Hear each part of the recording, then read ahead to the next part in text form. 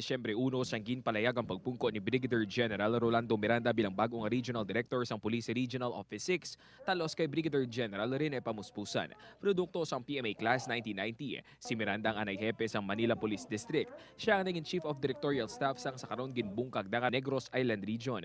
Kilala nga bukas sa publiko para sa mga taga-Western Visayas. Ano ba lang asahi isang liderato ang iya dala?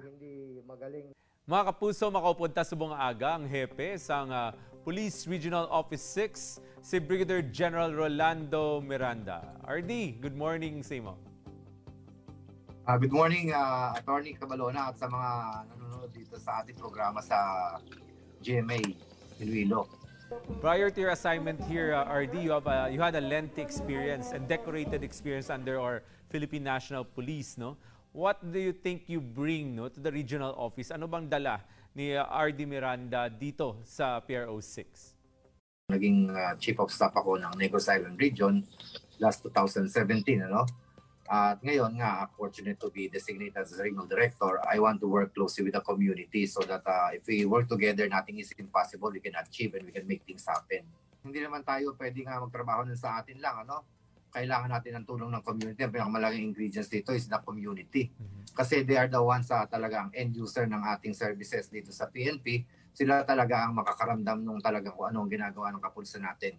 Yes. Ano nakikita mong strengths ng PNP dito based on your experience from other regions and ang nakikita mo dito in a few days you were here? Malaking difference dito sa ibang region na na-assignan ko. No? Yung first week ko dito, napansin ko kagad dito is yung kultura ng tao, kultura ng mga Ilonggo. Very, very polite sila, tapos approachable din. Hindi yung katulad sa ibang lugar na deadma lang, kumbaga. Dito kasi parang madaling kausap ang mga Ilonggo. On the other side, you mentioned our strengths, no? Ano naman sa tingin mo dapat pagtuunan pa ng pansin, no, ng community when it comes to peace and order? Well, yung peace and order dito sa Iloilo, sa Western Visayas, ano, is hindi comparable sa peace and order situation talaga sa NCR. Diyan ako galing, ano. Talagang malayong di hamak na tahimik ang lugar na ito kumpara sa NCR. At dito, sabi nga parang naninibago ako dahil yung cellphone ko ay hindi masyadong tumutunog. Puro reporter lang ang tumatawag sa akin eh. Pero sa ibang lugar na assignment ko, dyan sa, especially in NCR, ano, miya't-miya yan, walang puklat, walang tigil ang ring ng phone, maraming reports, maraming nagsusumbong, maraming nangingi ng tulong.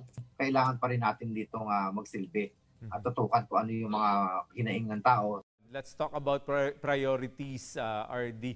Ano yung mga priority directives mo which you immediately put down on the table as the new Regional Director of PRO 6?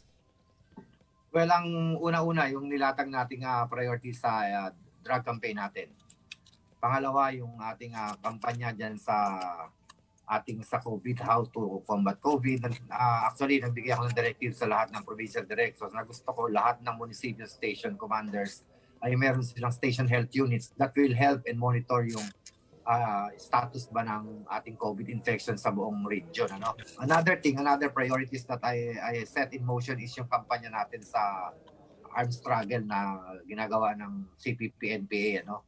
Finally, your message sa buong community, sir, to the public as we face the challenges of maintenance of peace and order in the middle of this pandemic under your leadership. With your help and if we work together, we can make things happen. So tulungan niyo po ako na ma-achieve natin itong aking dream at dream din ng lahat na maging safe ang Western Visayas. So ipagbigay alam niyo po sa pulisya o sa akin ang mga impormasyon na sa tingin nyo ay kailangang gampanan ng pulis at makatulong ang pulis para ito ay masolusyonan. Maraming salamat po at sana po suportahan niyo po ang Philippine National Police. Thank you very much for the privilege to be able to talk to you, RD, this morning. Thank you. Thank you, sir. Thank you, Attorney. Alright. Mga kapuso, ato na po si Brigadier General Rolando Miranda, ang bago na Regional Director sa PRO 6. Iya ginahandom ang isa ka kapulisan nga mas malapit sa komunidad, mas malabot para mangin partner, no, sa pagtingwa naton tanan nga madala ang peace and order diri sa aton riyon para nga mangin hilway kita sa anuman nga problema kag mangin masadyaman hindi lang aton pagselebrar sa Pasko kundi ang adlaw nga tanan. Dugang nga impormasyon kag good vibes sa pagbalik sa GMA Regional TV Early Edition. Ini ang GMA Regional TV Early Edition.